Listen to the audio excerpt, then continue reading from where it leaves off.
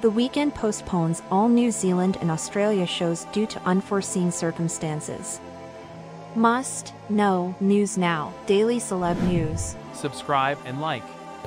Global superstar The Weeknd has announced that the New Zealand and Australian legs of his After Hours Till Dawn will be rescheduled. In a message to his fans on Friday, Canadian R&B singer The Weeknd, real name Abel Tesfaye, said he was deeply disappointed to announce the postponement but can't wait to be there with fans soon. Due to unforeseen circumstances, we must reschedule the Australia/New Zealand tour. Subscribe and like.